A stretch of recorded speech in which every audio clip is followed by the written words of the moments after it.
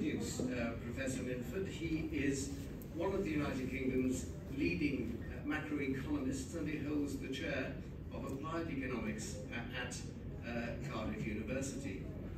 He has the distinction of being regarded as Margaret Thatcher's favourite economist.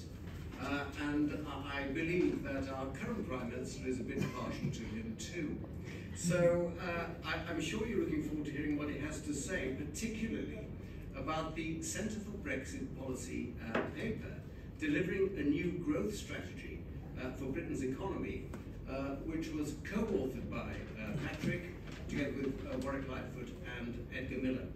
And I'm sure that you'll want to say a bit about the recommendations of that paper. So could I ask you to give him a warm welcome, Professor Minford.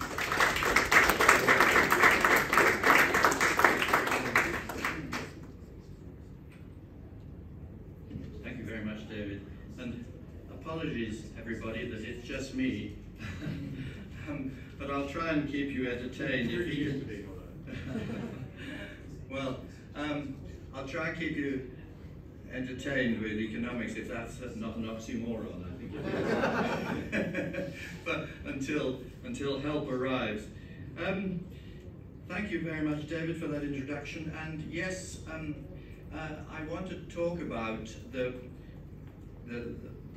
kind of arguments that we put forward in that report for the Centre for Brexit Policy about what we saw as the necessary reforms in the direction of policy. I mean, we wrote it at a time when the proposal from this government was to raise taxes on business from corporation tax from 19 to 25%, and had already raised taxes on labour quite substantially. And we felt that this was a real, a terrible mistake, and at the same time, policy was very restrictive in terms of what the government was doing to the economy in terms of demand.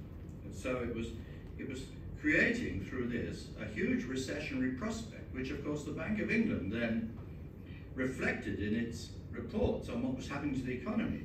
If you look at the last Bank of England report, they forecast a very ugly recession going forward. And of course that fed into their deliberations in the form of great reluctance to raise rates, and as in the end they raised them by 0.5%, as we know. That was too little, and certainly a lot less than what other central banks around the world were doing. The Fed was raising them by 0.75% in a series of kind of big adjustments, and even the European Central Bank, which had had negative rates until very recently, was starting to raise them quite sharply because they were very alarmed by the inflation situation. And so the background against which we wrote this report was kind of made us very aware that things were going pretty badly wrong. And so what we talked about was what should be the principles on which government fiscal policy, that's tax and spending policy, both sides of the coin, should be based. And what we found was that, of course, what was being done was nothing at all. Taxes were being raised because of fiscal rules. Short-term fiscal rules, which said you must balance the budget over such and such a year or a couple of years or 3 years, because otherwise you would be traducing the solvency prospects of the government. But this was a complete misunderstanding in our view, and we tried to explain this, of what solvency means and what a government does in order to be solvent. A government has a budget which is subject to what's known as a budget constraint, which means that it's got, if it spends more than it taxes and spends more in either interest or direct public services, more than it taxes, it has to borrow, of course. But that is a constraint which says how much you have to borrow in order to meet your current situation. It doesn't say you shouldn't borrow. solvency means that in the long run, you must be able to finance your spending long term with your tax, including all the interest on your borrowings. And that's what it means. In fact, the technical condition is that the rate of growth of your debt has got to be less than the real rate of interest, and that's not a very meaningful remark. It just happens to be a mathematical condition for solvency for an infinitely lived government. But it's very different from what the government was doing, which were these fiscal rules which said you shouldn't borrow fundamentally, or if you should, only for a very short time. And so what had happened was that we borrowed, obviously, hugely during the COVID episode, because that was like a war, and everyone understands you've got to borrow in wars and really bad situations of crisis. But when that was over, the Treasury and all this sort of conventional wisdom reverted back to the idea, oh gosh, we borrowed now this huge amount for COVID, therefore we must go back to balancing our spending against our revenues in the short run. Again, these very short-term fiscal rules, and that meant that we put up taxes and we pursued one of the tightest fiscal policies in the OECD, and even the OECD, which is part of the conventional wisdom, was saying, do you really have to have such a very tight fiscal policy that's going to dampen growth in the economy, drive growth down in the economy when you're going into a sort of era of quite tight money? And the answer to that is clearly not. No. So the way to, the common sense practical implication of that solvency condition I talked about is simply that over the long run, the debt to GDP ratio should be trending downwards to a sustainable level in the longer run, like say 10 years ahead. And if you satisfy that condition, you can be pretty sure you're solvent. And if you look at the history of British borrowing over 2 centuries, on 2 occasions of which we had a debt to GDP ratio of nearly 300%, once after fighting Napoleon, and once after fighting Hitler. And on both occasions, we had this humongous debt to GDP ratio, nearly 300%, as I say. And did we suddenly go into a funk and say we had to have short-run fiscal rules and we must, raise taxes to the roof and stop spending money? No, of course we didn't. We followed sensible policies, knowing that we would, in the long run, get those debt ratios down. Of course we did. It took quite a long time, and we took our time over it. Through growth and through inflation, that debt to GDP ratio, through the rise in nominal GDP, on both those occasions, the debt to GDP ratio came down over a fairly long period of time to the sort of 50% sort of normally safe level. And that's what common sense says you should do about solvency. And then, once you put that into place, what is the objective of government policy? You can see we were trying to get back to first principles here. The objective of government policy is clearly to maximize the welfare of the British people by all the means at their disposal, which includes regulation, it includes tax, it includes monetary policy. And so how do you do that? Well, clearly, you put down the best maximizing the welfare of the British people means maximizing their living standard, which means maximizing growth. And so you get to what Kwarteng kept on saying in his budget, that we're going to maximize growth. And of course that's exactly should be the object of government policy. And then the rest is, how do you do it? And how do you finance it?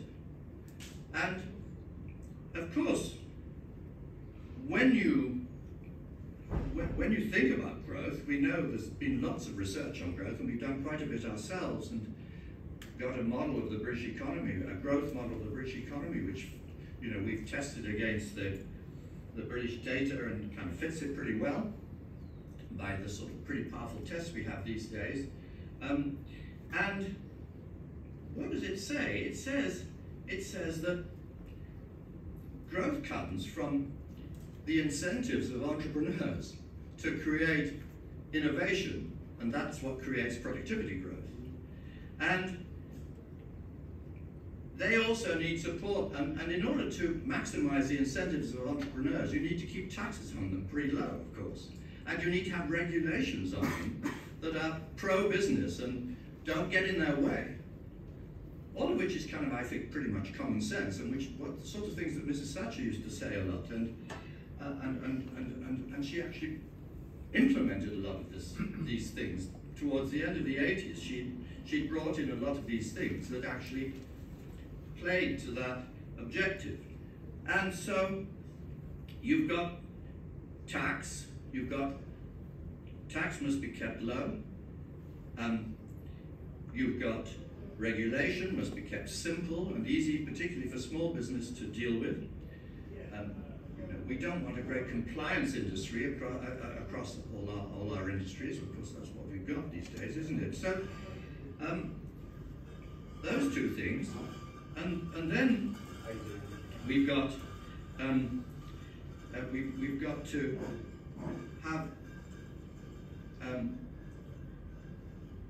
to have a situation where public spending also supports the economy. I mean, there's a lot of work in growth that highlights the importance of critical public services. And so, sort of simple-minded austerity, which is where you just clobber your public services, is very bad for growth.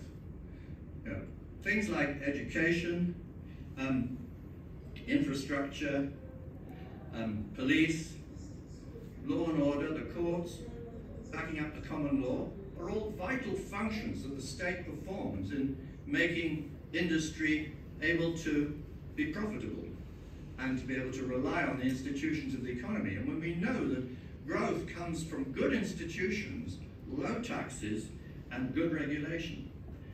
So then we should implement those policies, and as far as the tax bit of it goes and the public spending bit of it goes, they should be disciplined not by stupid short-run fiscal rules, but by long-run solvency principles.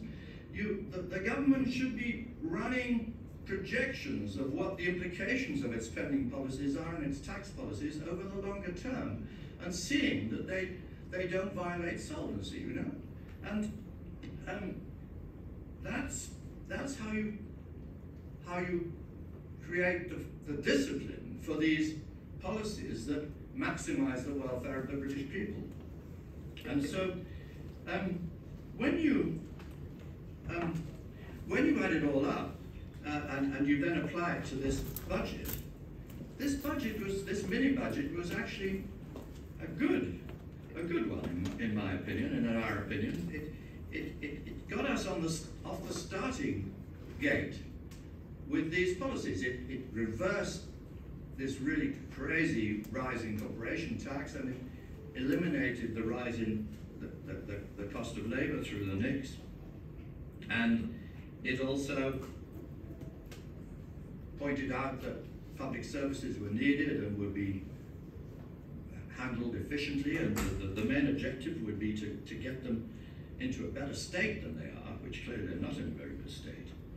And then Kwasi Kwarteng in his budget and in the Treasury document that came with it laid down his principles about solvency. And he said more or less what I've just said. You know, we will look at the projections of the debt ratio and see that it all adds up properly.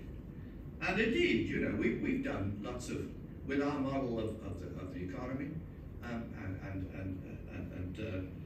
we put these policies into this model and checked whether they add up. And well, frankly, with 2% growth, and their objective is 2.5% growth, they add up very much, and you get to about a 50% debt to GDP ratio by about 2035, about 10 years' time, which is just fine. And if these policies do achieve 2.5% growth, then they're much faster. So it's pretty clear to me from the arithmetic that we've done with our model that there's no problem with solvency, and the sort of the reactions of the markets, I think, were very ill-judged and very unsupported by evidence. And you know, there was a reluctance on the government's part to use the Office of Budget Responsibility to do these sums in short order, because with some legitimacy, really, because the Office of Budget Responsibility has a terrible track record in forecasting the public sector borrowing requirement. In fact, in March 2021, they forecast the public sector borrowing requirement for the coming financial year at £240 billion, roughly. And it came out at £140 billion. So they over-egged their forecast of the public sector borrowing requirement by £100 billion. I mean, that is a huge margin of error. And so with that sort of reputation that they had of kind of deliberately injecting gloom, I hope it's not deliberately, but actually in practice injecting gloom, taking a very gloomy approach to the kind of whole fiscal scene in order to kind of create more pressure for austerity and tax rises, which I think they were put in power by George Osborne to be a sort of watchdog. And you know, watchdogs like to bark a lot, don't they? So I guess the OBR feels it should be always barking, and it certainly is barking. So that is the problem. Why, I think, with some justification, Liz Truss and Kwasi Kwarteng were a bit reluctant to have them pontificate about their very first effort.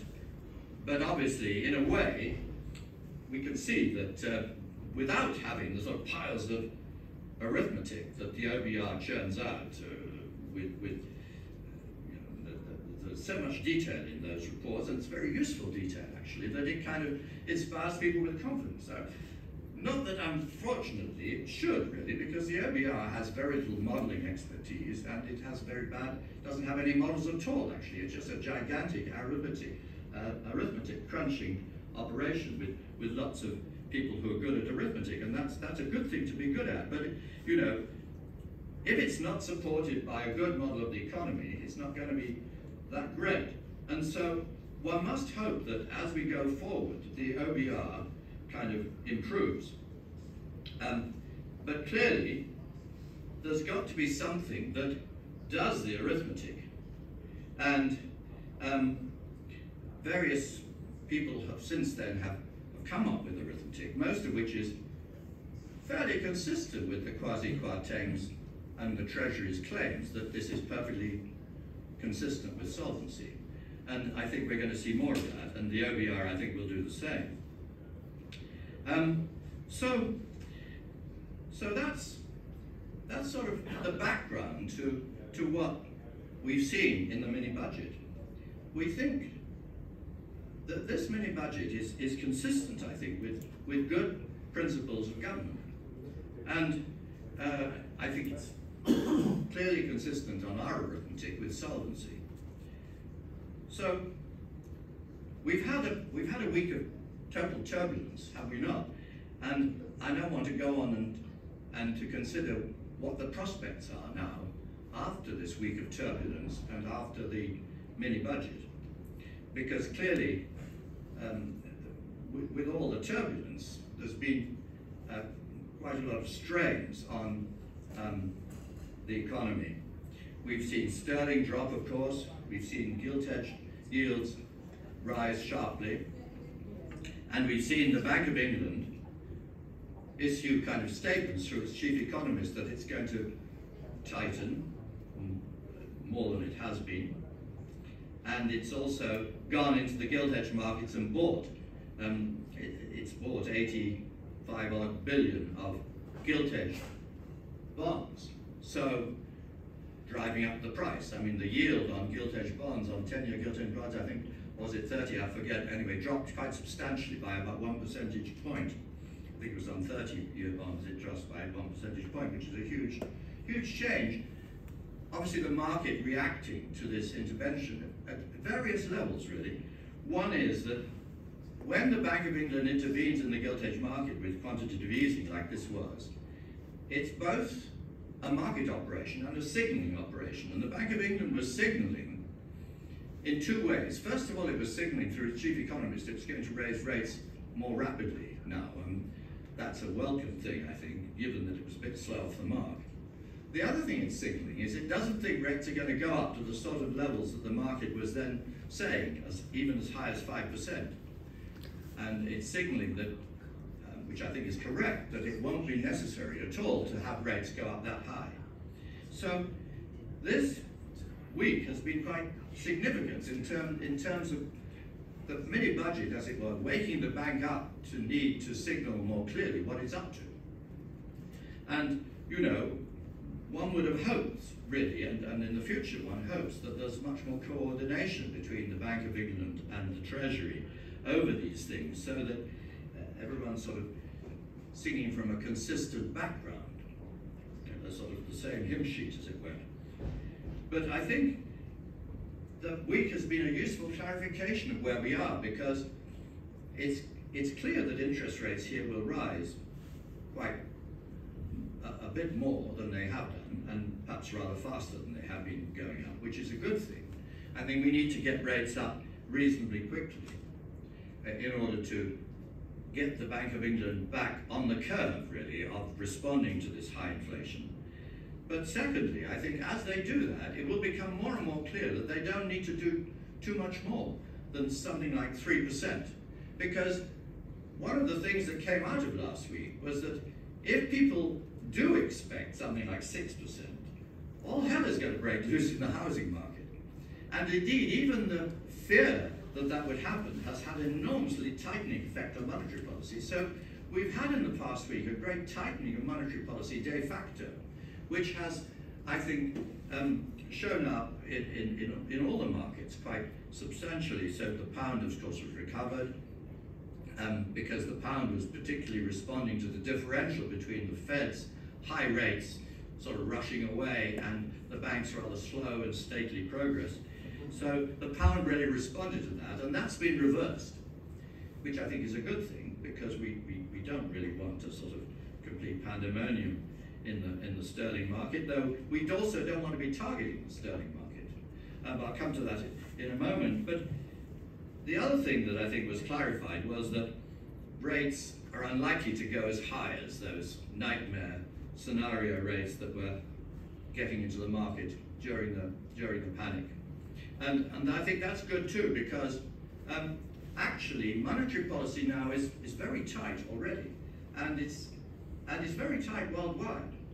And what that's doing to inflation worldwide is bringing down commodity prices. I mean, there's a big slowdown worldwide, which we're not perhaps as much as conscious as we should be. I mean, all the big economies, and China also is fallen to virtually zero growth today with its COVID zero policy and its real estate collapse. So the world is slowing sharply, and inflation's going to come down sharply too, because commodity prices are reversing as a result of all that. So what we're seeing is that inflation prospects are improving very sharply on the back of very tight money, both here and internationally. So that argues that all this sort of nightmare 6% interest rates on, on mortgages and raising mortgage rates through the roof and so forth is simply a nightmare. And the prospect, I think, is that rates will go up to about 3 fairly quickly, and then they'll peak at around that. And that, I think, has been brought forward usefully by the turbulence of last week, actually, oddly enough. So sometimes turbulence is good for you, it kind of clarifies things and gets sort of ducks in a row. Sometimes, if the ducks sort of lie inside, there's a bit of turbulence, straightens them up. So this one with what's happened, I think, in the last week in a curious sort of way. And then you come to the effect of more expansionary fiscal policy and these tax cuts, and they are going to see a recession off.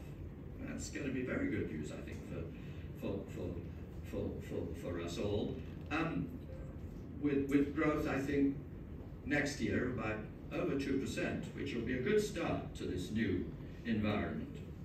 So inflation coming down, growth resuming, because it's pretty slow at the moment with all this inflation, very high inflation, quite low wage growth.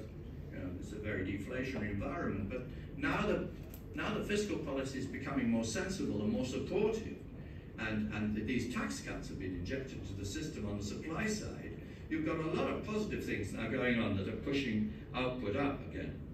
So that's very helpful. And, as I say, inflation's coming down.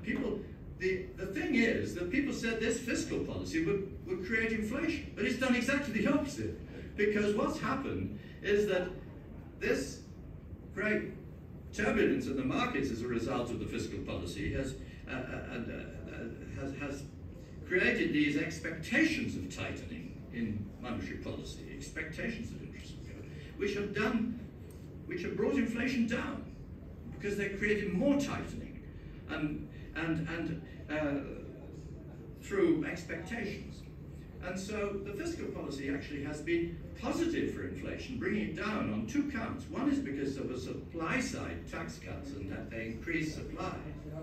And the other is because through expectations, they've enhanced the credibility of the bank, you see, because the bank now was freer to be tougher. But yet, because the bank has been forced into action, it's been able to signal that it's not going to be lunatically tough. So that's the kind of best of all possible worlds, really, for monetary policy and for inflation in this environment. And then,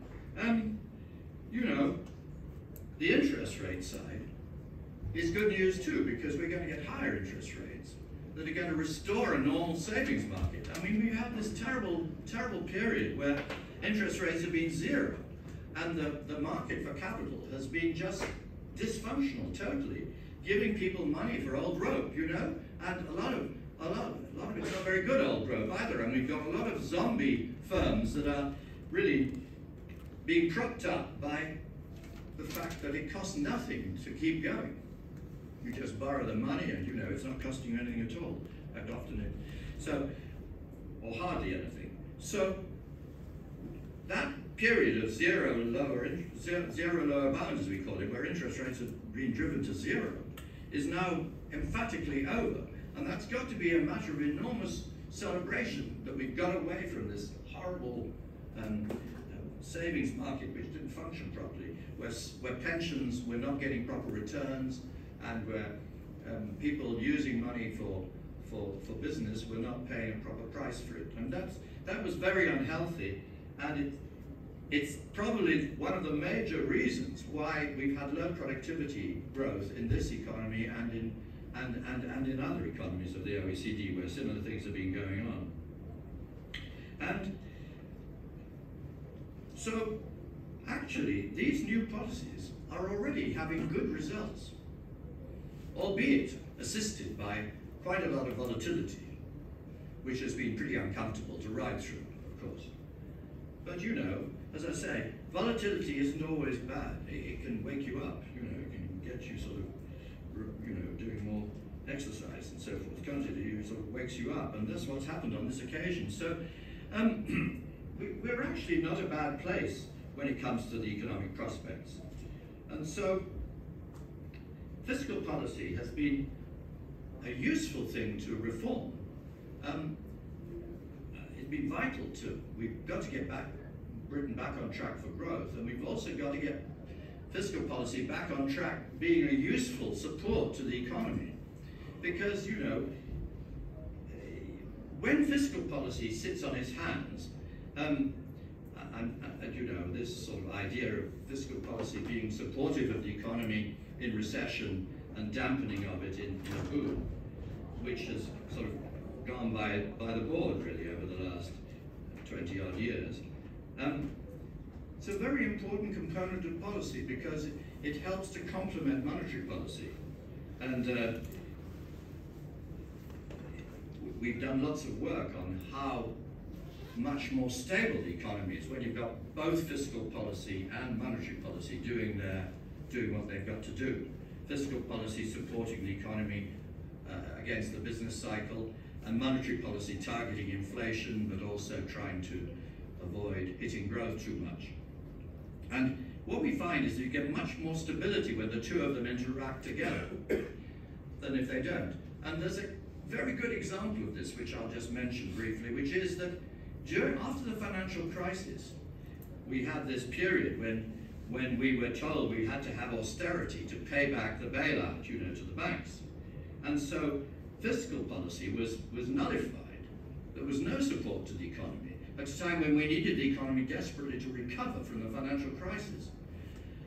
So that absence of fiscal policy from the story led to the Bank of England having to be the only game in town. And what did they do? They printed loads and loads of money. And that drove interest rates to zero, created a huge asset bubble, and was thoroughly unhealthy in terms of the behavior of the economy. It also led to all this zombie firm stuff I was talking about. So it was disastrous, really, that fiscal policy wasn't stepping up during that period after the financial crisis. Of course, the error was compounded by the introduction of very tough regulation on the banks. So as fast as the Bank of England printed money, the banks refused to lend it, which was, pretty disastrous all round. So one way or another, policy really made a terrible mess of the post-financial crisis period. And a lot of that mess came from the absence of fiscal policy. Because if government had also been helping to get the economy going, that would have meant that we could have avoided going to these ridiculously dysfunctional interest rates of zero. So that's it, really. That's my kind of roundup of where we are. And just looking forward, finally, I think, we've made a good start with policy, actually. And I'm just hoping that the government will stay the course and not get panicked into more sort of U-turns and so on and so forth, which of course is the usual sort of thing that can happen when you try to change the paradigm, and most of the people you're changing it in the media don't like it at all, because the paradigm has been, you give people what they want, and then you raise taxes and treat business as a milk cow to pay for it. That's been the paradigm, and it's what the paradigm on the left of our politics, isn't it? And it's quite a lot of that in the Tory party too, I'm afraid. And that paradigm is transparently wrong, which is what I've been banging on about really for the last excessive period of time, no doubt. So it's really important the government sticks to its guns. I mean, I'm sorry about the 45% top rate. I mean, that's a lunatic thing to have, and it was wished on the Tory party by Gordon Brown, I think, who put it in at 50, and then the Tory, sort of willing the Tory party to go through the opprobrium of getting rid of it, I mean, that's a classic sort of left-wing tactic, isn't it?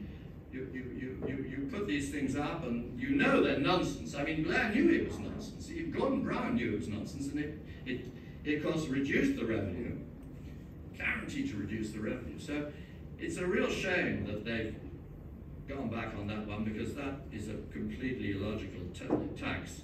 It's damaging to business entrepreneurs' incentives, and it reduces revenue. So what's not to hate about it? It's the most stupid tax imaginable, unfortunately. But of course, you see, it's become a totem of whether you love your neighbour. Because obviously, if you love your neighbour, you want to soak the rich. I mean, obviously, isn't it? I mean, the logic is transparently correct. And, but we're actually not. I mean, it's a logic that does escape the British people, I think, generally speaking, because we're not actually a great sort of envious, egalitarian mob. We actually want people to do well, because we know if they do well, it'll be good for us. And then all we do want is a decent benefit system, and that was Mrs. Thatcher recognised. I mean, she put into place the benefit system we have today because she wanted to give benefits to people who are on low incomes, provided there were the right incentives to work, and that's the right way to go about it. It's nothing to do with trickle-down economics or anything. It's about successful economies that are growing, where some of the fruits of that growth is diverted to helping people who are less well off. And that's what Mrs. Thatcher always said. Think about the Good Samaritan. What did the Good Samaritan do? He was a bloody good businessman. He made loads and loads of money, and then he gave quite a lot to the poor. And that was the model she recommended, and it's surely the right model for our economy too. So, given that they've got off to a good start, and hopefully they won't go back on it, there's plenty more to do. There's the whole liberalisation of the regulation agenda. We've still got the whole of the EU regulative system on our books. And one of the things that Kwasi Kwarteng said is that that's going to be reviewed and changed over the next year and a half, and I really hope that goes ahead. That's really important. And then, you know, the other thing that we also have to insist goes ahead is the simplification and further movements in tax reform. I mean, our tax system has still much too high marginal tax rates. And I'm not just referring to the 45% tax rate, I'm also referring to the 40% and the whole tax system. The marginal tax rate should be brought down as much as we can in the long term to create an incentive-driven business environment and also worker environment too, because all these taxes on workers also have effects on labour supply. So we need to keep going with the tax reform side. There's plenty still to do, and in our report we proposed a sort of package of further cuts that could be brought forward and would also stimulate growth. According to our model, it has quite big effects on stimulating growth, much more than Kwasi Kwarteng quoted in his budget. But, you know, it's only a model, and of course, you know, we've got to see these things work on the ground. All we know is that it's in the right direction. The more you put in, the more you'll get out. How much that will be, of course, models can tell us, give us a number, but, you know, we've got to check it out on the ground. We do know because this model fits British experience, and British experience, of course, includes that whole Thatcher episode where there were big changes made in our economy and our tax structure and our regulative structure, huge changes, and of course it led to much faster growth. I mean, in the 1980s, which is when those changes came in, our growth was just shy of 3% a year. So that gives you an idea of how this is quantitatively pretty important. So we need to have further tax reform, a further package, I think, whenever this can be done. We need to liberalize those regulations, those EU regulations, and approximate them to international standards, so that we, at the same time as we're liberalizing, we're making ourselves open for business from the rest of the world, by eliminating all these non-tariff barriers that these standards, these regulations create. And so that's an important agenda. So we've got the tax agenda, we've got the regulative agenda, and then we've got the trade agenda. We need to move forward fast on all these free trade agreements in order to get as many countries trading with us on a free basis as possible, so that we get to free trade with the rest of the world. I mean, unilateral free trade is one way to do it. And actually, in many ways, it's the simplest way. And that was what happened when the Corn Laws were abolished. I mean, a wonderful politician called William Huskisson was chairman of the Board of Trade in 1822. Yesterday, virtually, isn't it? 1822. Project yourself back to then. William Huskisson, in charge of the Board of Trade, trying to do trade agreements around the world, trying to reform the Navigation Acts, and he got some way, but he could never deal with the Corn Laws. So he never succeeded in bringing down the protection of agriculture. And in the end, in 1846, Peel, as we know, abolished the Corn Laws. Why? Because there was a famine. In the end, there was a famine crisis, a cost of famine crisis, if you like, which led him to abolish the Corn Laws. And he'd been trying, effectively, Haskinson had been trying free trade agreements for yonks beforehand and got pretty much nowhere. And my big fear is that, you know, we'll be too slow on this trade agreement side, and in order to get a free trade agreement bunch that's approximately equivalent to the bang you get from unilateral free trade, you need to do free trade agreements with all the most significant suppliers of your goods around the world. And so that's what we also need to do. So that's an agenda we should lose sight of, because until we've got free trade with the rest of the world, we'll be continuously magnetized by the EU, because the EU still sets our prices, because we have free trade with the EU, we don't have free trade with the rest of the world, so our prices are still basically set by what goes on in the EU. So we desperately need free trade, not just for its own sake in terms of boosting the economy, but also for getting our relations with the EU straight. Because until we do, the EU will always threaten us with a tariff war. And of course, while we're still in their magnetic circle, that tariff war can hurt us. Well, once we're out of that magnetic circle and integrated properly into the world economy through free trade, it won't matter a rap what the EU does. It just is irrelevant to us, because our prices will all be set at world prices. And anything that the EU puts on the way of tariffs will simply be passed on to their consumers. And so we need this.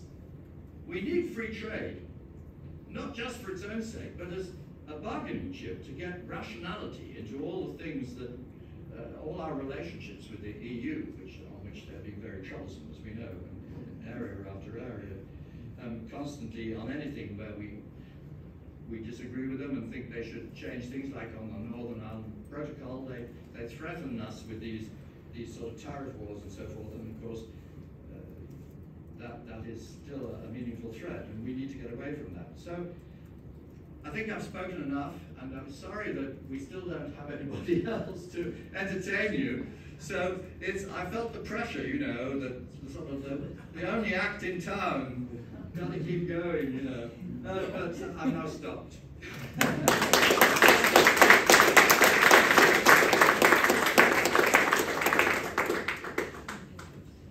Well, you can see why Margaret Thatcher liked it, can't you? As you probably gather, our two other principal speakers are still kettled in the conference centre, courtesy of West Midlands Police. So I don't think that they're going to be coming. Can I just introduce myself, by the way? My name is David Jones. I am a former Brexit minister. I led the campaign for Brexit in Wales, and I remind you that Wales voted more enthusiastically for Brexit than the country as a whole. I am a fellow at the Centre for Brexit Policy. I'm also the Deputy Chairman of the European Research Group, so you probably gather I'm quite, on the whole, keen on Brexit. And the reason I was so keen on Brexit, and have been for a very long time, is because it seems to me that it is quite right that every nation state should have its own sovereignty. And there is nothing peculiar about a nation state being in charge of its own sovereignty.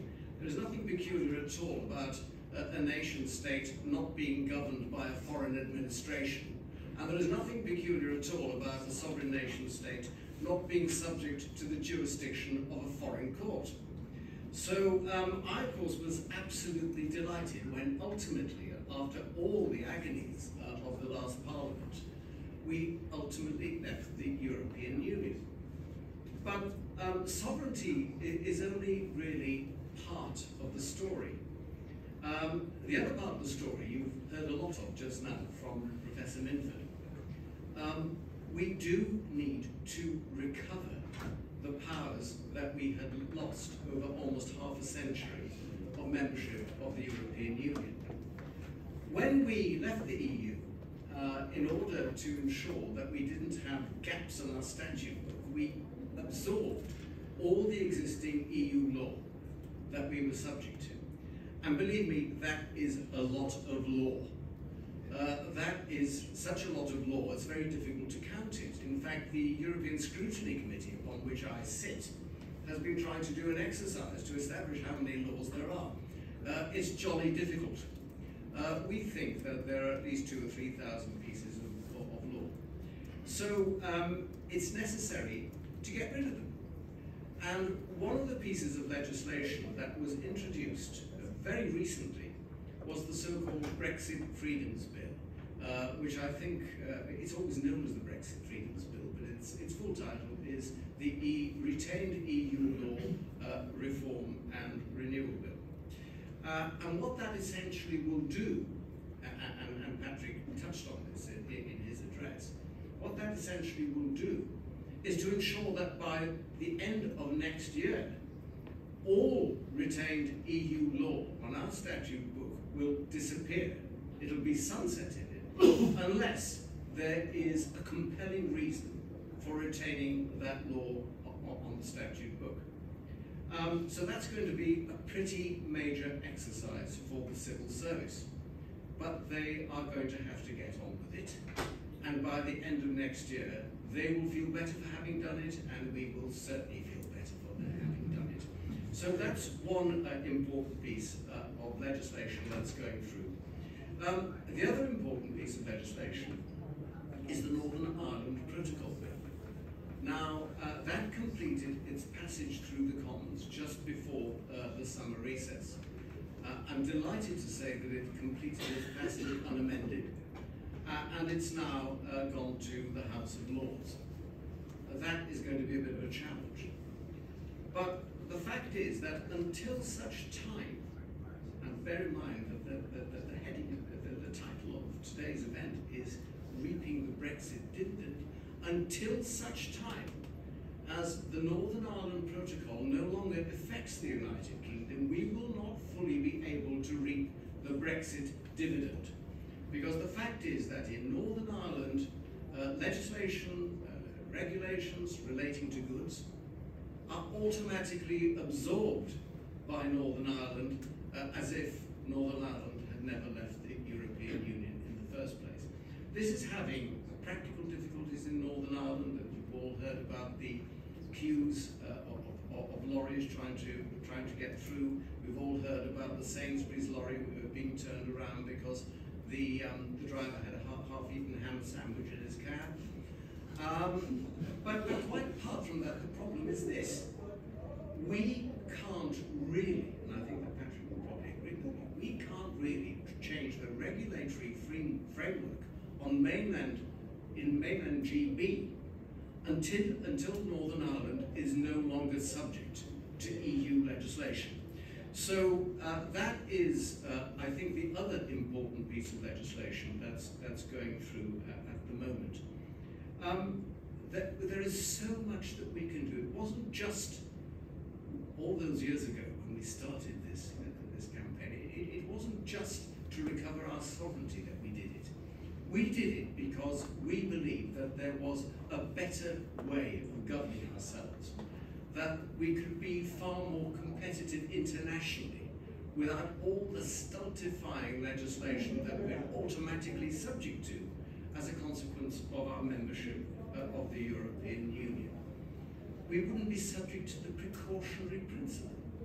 And I made the point the other day, you know, if the precautionary principle had applied at Kitty Hawk, Orvan and Wilburite would never have got off the ground. It would never have happened. We just would never have started flying aeroplanes. Take another example. Genome editing. Now, this is a wonderful scientific advance that we're pretty good at in this country. Gene editing. What we essentially do is to take the gene of an organism, usually a plant, but if you like an animal, and we snip it. And what we effectively do over a very short, relatively short period, is to sort of replicate what would happen normally under normal selective breeding methods over many, many generations. There's nothing odd about that. You're not sort of mixing a jellyfish with a banana. It's something that is quite natural, except that we're accelerating the process. But because subject to EU legislation, we couldn't engage in gene editing. That will go. This country has got tremendously talented people, very innovative people, and they are being held back by the continued application in this country of EU legislation. So I think that that is another thing that we need to do. We have to remember that it's not just the economics, and goodness knows Professor Minford has explained really to the nth degree why we are going to be so much better off when we've got control of our own economic destiny. It's also a question of being in charge of our own laws and no longer subject to the jurisdiction of the European Court of Justice. So, talking of the European Court of Justice, here comes Martin Howe, Casey. We've got out. He is no longer killed. There is every prospect. There's every prospect now that John Redwood may arrive. But look, I think you've heard enough from me. I'm sure you've got questions of Professor Minford. So if you'd like to make a start, we've got a roving mic. What I will do is pass one mic on to Professor Minford. One mic will go to the questioner. And if you could please identify yourself before asking the question.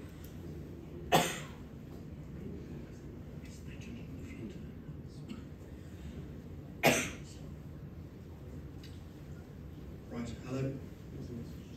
So I'm Ethan Thorburn from the Bruges Group and also Parliament, and my question to you is, when the Bank of England was made independent, was that a massive mistake, and how can we rectify that, and are we subject to the Bank of England being unaccountable to nobody?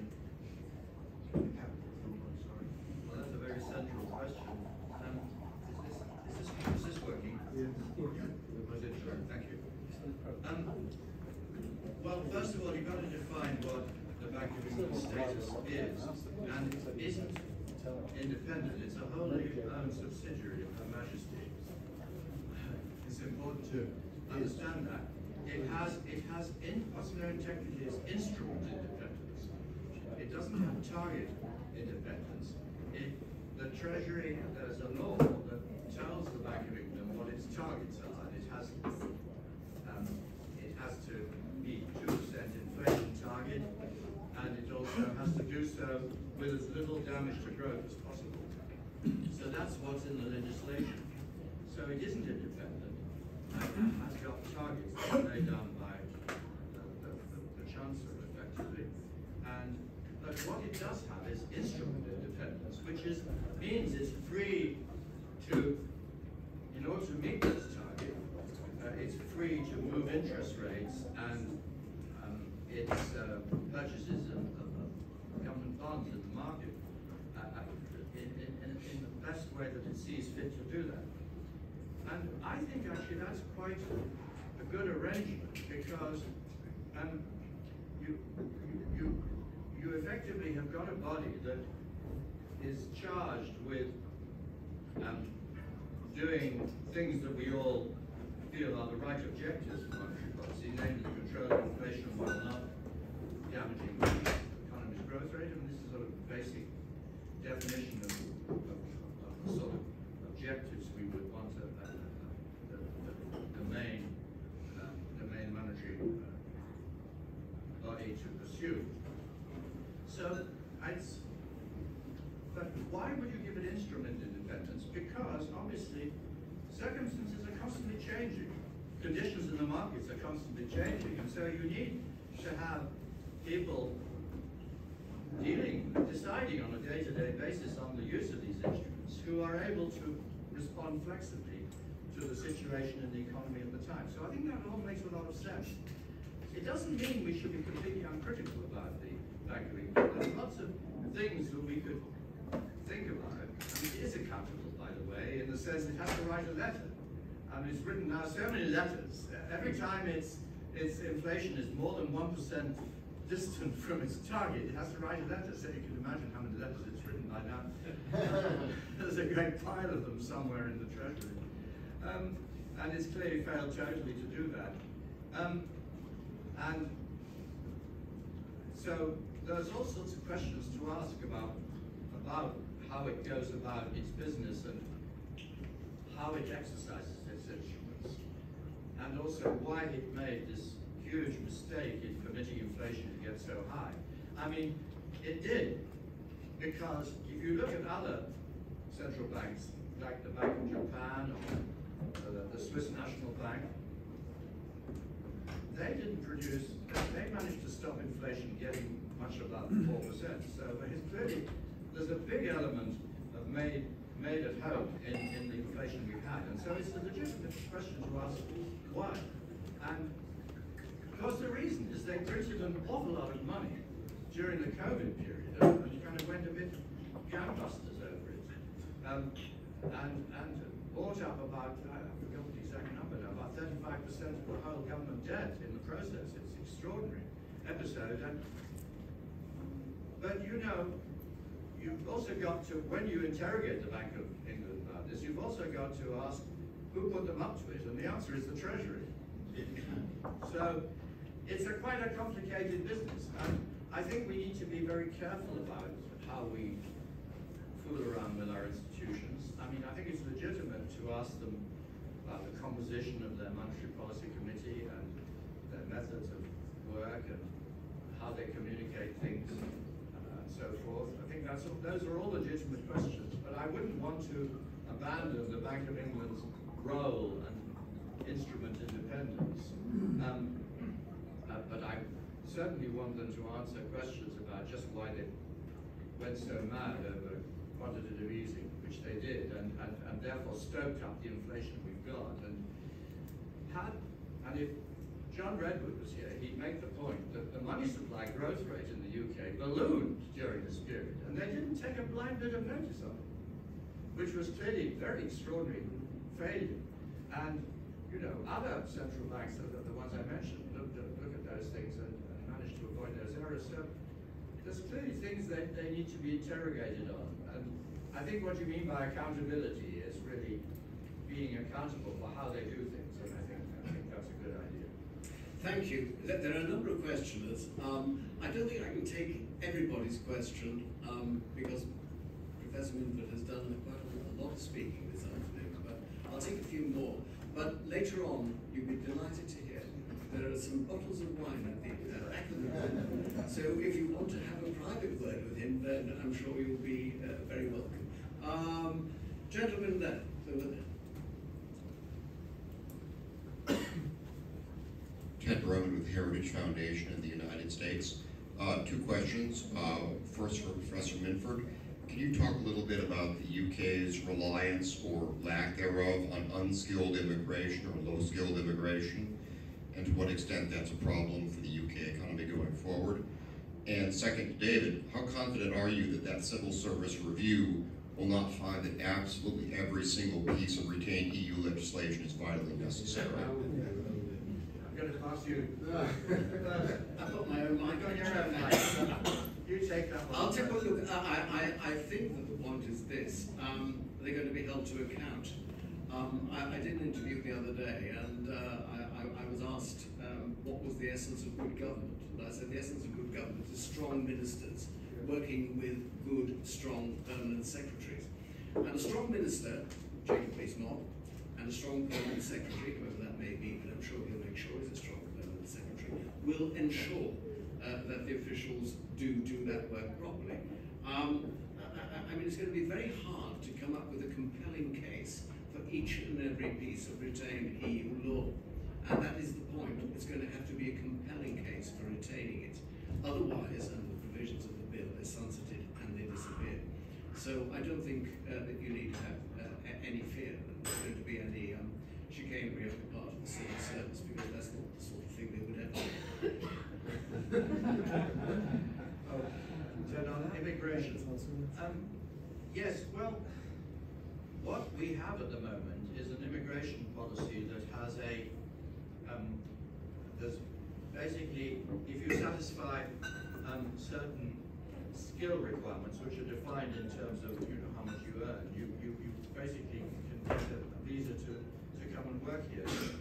and that is orientated towards our skill needs as a country, and that seems to be a very sensible thing to do. And one of the things that's been quite interesting is how it's kind of given the lie to the idea that the British just don't want immigrants, which is clearly not true, because we are a huge nation of immigrants historically, and will continue to be. So what about unskilled immigration? Well, one of the things that came up during the Brexit referendum was that unskilled immigration drives down the wages of unskilled workers quite sharply, and was a big focus of discontent because of course EU citizens had a right to come here and claim all our benefits, and including free, you know, the whole lot, education, health, everything else, and get freedom to work. And this was enormously expensive to ordinary citizens because they were paying effectively indirectly for all these health and education benefits, as well as having their wages driven down. So it became a big issue. And so I think that now we're over all that, there is a sort of question, you see, about unskilled immigration for particular things like harvesting, or even social care jobs, where there's great scarcity of workers in the current situation. I mean, there's job shortages across the labour market, but they're particularly acute for particular categories of unskilled workers. And so I think that it makes sense to identify these as critical shortages and to have a sort of visa arrangement whereby, for example, harvesting workers are given a temporary visa to come in and do the job and then go, you know. Whereas before, of course, they just had a blanket from the EU. From the EU, they had this blanket ability to come and stay. So I think that's the way around this difficulty. And if I can just abuse the chairman's privilege, and I hope that Patrick would agree with me, I think one of the things we desperately need in this country is a comprehensive labour market review, because on current trends, by 2030 we're going to have a shortage of about 2.5 million jobs, at least people to fill those jobs in this country. And it does seem to me that one of the good things that was announced in the fiscal statement the other day was the retention of capital allowances at £1 million, which should encourage, for example, people to invest more in machinery. We're talking about fruit picking and vegetable picking, for example. A lot of that can be automated, and I think that was a very good element of the sadly maligned fiscal statement that was announced the other day. Gentleman over here.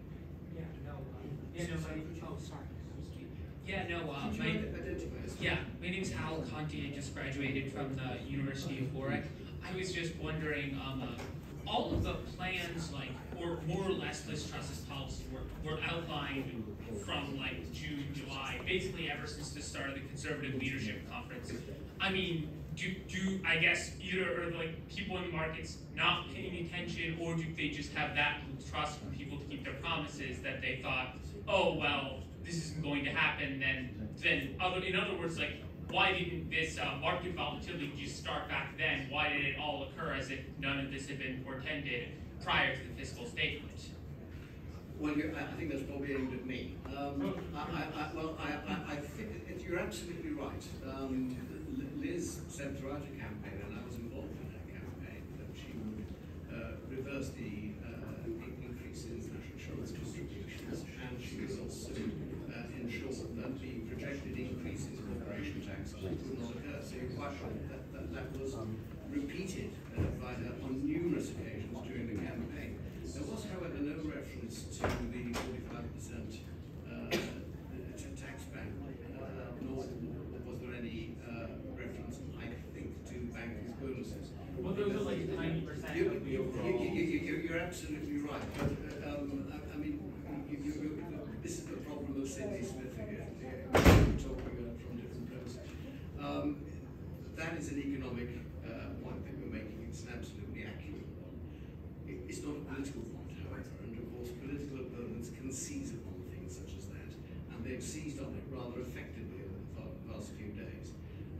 quite right. There is very little, if any, logic to it, but that is precisely what's happened. It's been taken up as a political point, and it's, I'm afraid, caused damage to the Chancellor and to a certain extent to the Prime Minister. Two more questions. Gentleman over there, and then I'll take the lady over here, and then the rest of you, I think, are going to have two. Yes, please. I'm going to have a drink later on. James Daniels, a private individual. You were talking about, Professor Minford, you were talking about free trade, and once the Northern Ireland Protocol is out of the way, what would be the economic effect if the government declared Northern Ireland to be a free trade zone? Well, Northern Ireland, I think, as the protocol emphasises, is part of the UK, so it can't be a free trade zone. Unless you mean you want to turn the whole of Northern Ireland into a sort of free port. Well, I mean, enterprise. Well, you know, the thing is that it's no longer investment zone, no longer a zone if it applies too largely. And you know, I mean, there's an argument for making the whole of the UK an investment zone. And that's more or less what we're arguing should happen. So I think that's where we should focus on. We should turn the whole of the UK into an investment zone. And then essentially these other investment zones are a way of giving an advantage to disadvantaged regions. And I think they're a perfectly good sort of leveling up strategy. But you know, I don't think Northern Ireland as a whole is in the category of a levelling up candidate. I would think one should be more discriminative about these investment zones. So basically, I think the gist of your question gets the answer. Let's make the whole of the UK into a highly competitive zone. Yeah, well, before you do that, you want to say, look, it can work. Here is an area, we'll do a trial here, it's a guinea pig, and then it gives you the case to extend it. I mean, that's politics rather than economics. Well, I don't know that that's too persuasive an argument, because the trouble is, you see, that Northern Ireland is actually part of the UK.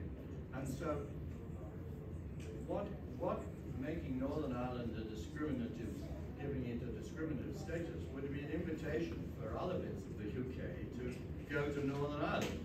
And that's not exactly the same thing as making the UK a highly competitive region as a nation. So I don't think it would give you very good results. I think you've got to rely on other methods to find the evidence for you know, making the UK competitive. And we've got plenty of evidence for that, as I kind of said. You know, fortunately we did a lot of these things before, and so when you do the econometrics of finding a model that matches UK data, you find that these things pop out of it without needing to have an experiment where one of our regions is given a huge advantage over all the others, which I'm not too keen on. And the last question from this lady in the front, and then we can all go on to the drink. Hi, my name's Catherine McBride. I'm actually a fellow for the Centre for Brexit Policy as well, but I'm also on the Trade and Agricultural Commission. And I was delighted to hear you mention that we should have a trade agreement with all of the people we import from. Because what has intrigued me about the people I'm dealing with in the Trade Department is that they think trade is about exports. And yet, at the same